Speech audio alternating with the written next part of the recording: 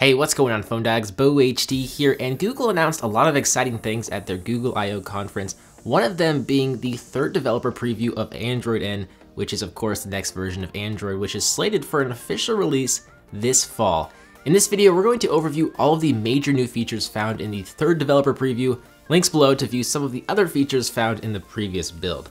So one of the first things you will notice when you power on your Nexus device running the Developer Preview 3, I am running it on my Nexus 6P, it's the new wallpapers. So you'll see several new wallpapers, all of which consist of some inky, vivid shots of nature. They're very crisp, and a couple of them really do take advantage of AMOLED displays.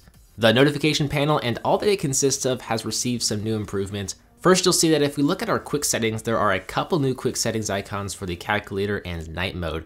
So we covered the calculator quick setting in the last dev preview, but the night mode is most certainly new, and it allows you to easily activate night mode to save some sleep and view content on your mobile device at night without damaging your REM. Long press a notification, you'll see options to silence notifications, block all notifications, or do not silence or block notifications. You can click more settings to further specify how you want each app to deal with notifications. If you have a message in your notification tray, you can reply to said message directly from the notification tray itself. And what's cool is that you'll actually see a really neat material design animation to reveal the text box. It's super clean. I love this feature, but I really do love the design animation even more. In the System UI Tuner, which is still present in this dev preview, there's a section for power notification controls. With power notification controls, you can set an important level from 0 to 5 for an app's notifications. You'll see that each level has details as to how important each notification is under each level. We'll see if this feature is implemented into the final build, but for those who really want a lot of control over the notifications, I think you'll really love this feature.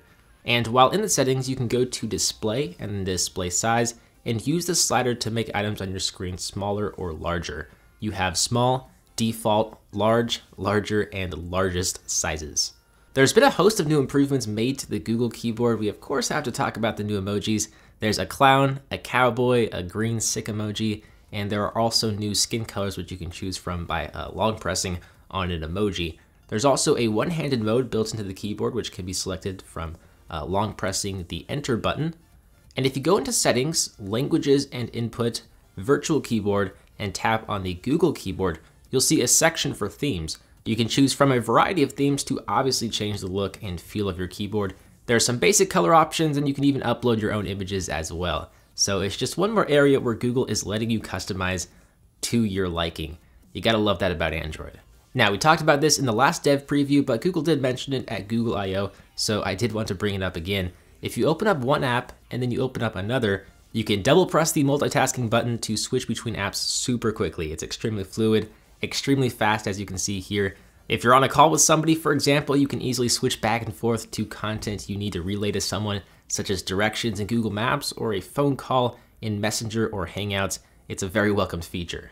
But those are some of the main new features found in the third dev preview of Android N. Some other features worth mentioning that we can't easily show you in video is no more Android updating screen when you upgrade Android. And with that comes seamless upgrades, a feature that allows your device to download and install Android updates in the background. There are instant apps, so if you view a web version of a site with an accompanying app, you'll be taken to the app version of the site, even if you don't have the app installed on your phone. We'll definitely check out this feature in detail soon.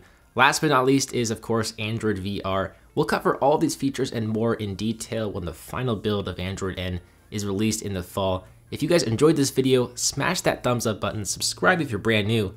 As always, I'm BoHD from PhoneDog.com. I hope you enjoyed this video. Thank you for watching, and I will see you right back here in the next one. See ya.